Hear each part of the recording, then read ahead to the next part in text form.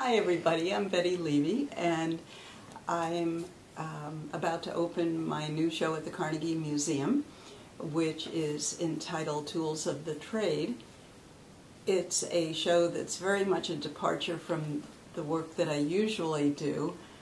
I'm primarily a hand embroiderer, and I work exclusively on black silk with vividly colored silk threads.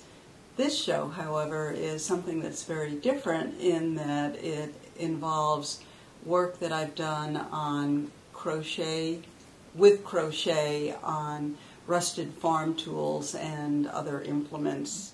It started when my husband gave me 3 pulley casings that he had bought.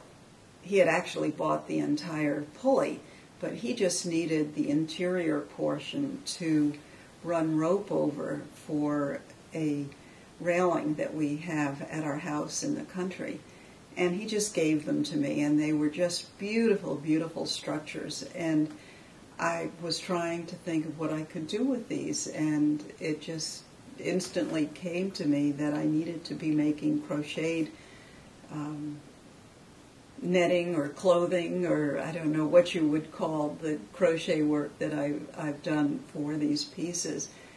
But in looking at them, I realized how very beautiful the rust was, and I wanted to incorporate thread that was the same color as the objects because I wanted the finished product to be a complete whole. I wanted it to be consistent and unitary.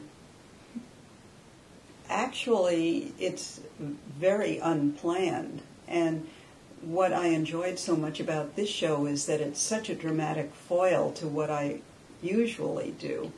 With these, part of the endeavor was the hunt, looking for these wonderful rusted pieces and going out on long country drives trying to find something that was rusted sufficiently well. And having people drop those things by my house, friends of mine who knew that that's what I was doing and would find things and deliver them to me. And then I would just spend time looking at the object and trying to intuit what would be a lovely thing to embellish it with. Mm-hmm. And sometimes it involved a little bit more thinking. For example, the doily pieces, I had to find doily patterns that would be appropriate for the shape of the object.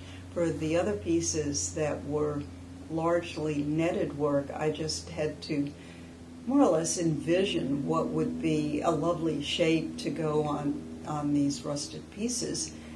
And then I would just go ahead and create it. There wasn't a huge amount of thinking with this. It was more cranking out the work. The first person I learned it from, and I learned it many times over my lifetime, the first person I learned it from was a woman by the name of Teresa Keller.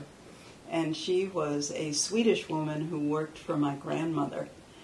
And she taught me how to do that and also how to make sugar cookies. I very soon thereafter forgot how to do it, and then my mother taught me, and I forgot that. And when I went out to San Francisco, I retaught myself how to do it with a book. And I found out only last year that I crochet backwards.